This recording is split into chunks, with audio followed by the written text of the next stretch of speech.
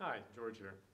What I'm going to do in this video is show you a blender, an air-oxygen blender. So you're probably asking yourself, what the heck is an air-oxygen blender?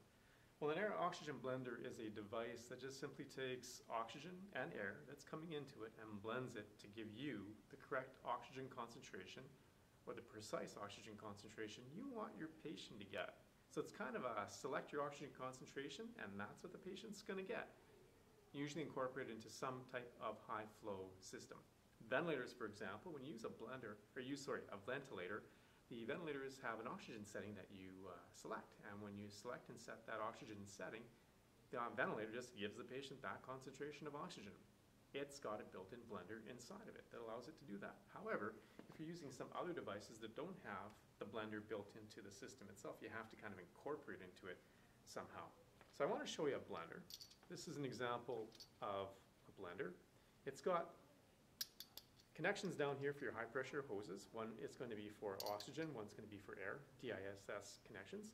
It's going to have the faceplate on the front that's going to tell you what it is, and it's also going to have a selector switch so that you can select the oxygen concentration that you want. For example, I've got the dial set to 60%.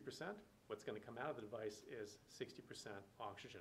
Regardless of what I have external flow rate set to, what's leaving the blender is going to be 60% oxygen because I've set that on here.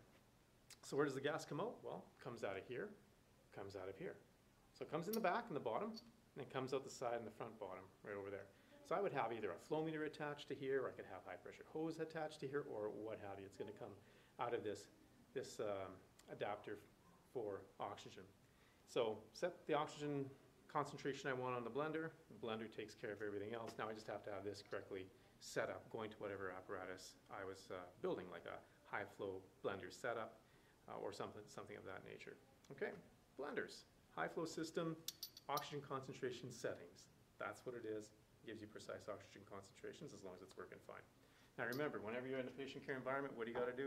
Right, adhere to your infection control procedures. So always make sure you're washing your hands or using some sort of antiseptic.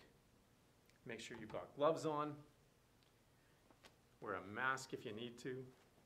And then have your safety glasses on and any other type of protective clothing you need to make sure you're safe and the patient's safe.